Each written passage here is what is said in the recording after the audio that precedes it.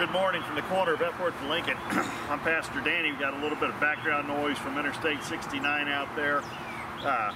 Fortunately, we don't have a life flight helicopter landing, but I want to talk to you today about a story that was written in 1872 by a guy named Jules Verne, and it was called Around the World in 80 Days. Around the World in 80 days? That's crazy. You know, we can go around the world today in 40 hours. What's the big deal about going around the world in 80 days? Well, in 1872, going around the world in 80 days, being able to make a complete circuit of the globe in 80 days was crazy talk. It was impossible. That could never happen. And so a book about a guy accepting a challenge to go around the world in 80 days was a great novel. Well, guess what? It's been 80 days since I first stood in front of this camera.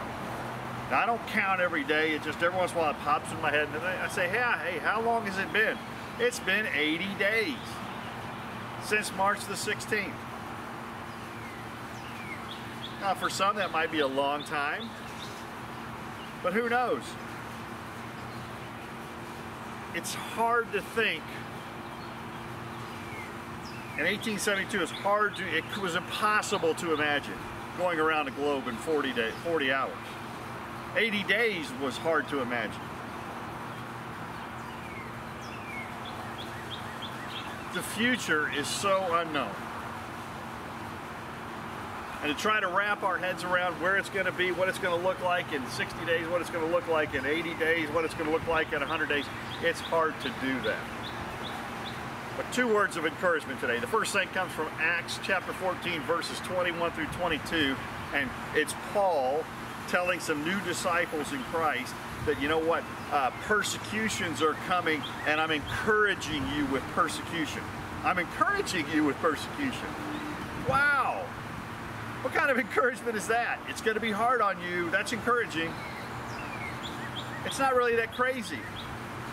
It's not that crazy because these persecutions give us an opportunity to walk in the footsteps of Christ. Christ was persecuted. He was resisted throughout his ministry, and these disciples would face the same things.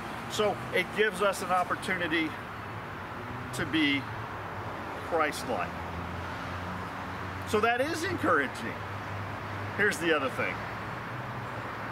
I don't know, it's probably been a year or so since we kind of cut some branches off and trimmed this tree so that it would stay healthy. And look what has happened. Out of this has come new life for this part of the tree.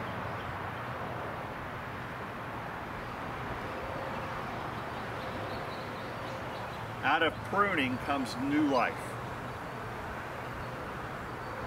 Now, when this was first cut off, it was hard to imagine that there might be a new limb that would come out of this. There might be new growth, that there might be a new birth out of this section of this tree.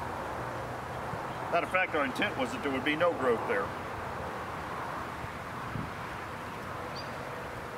New life found a way. So today, be blessed.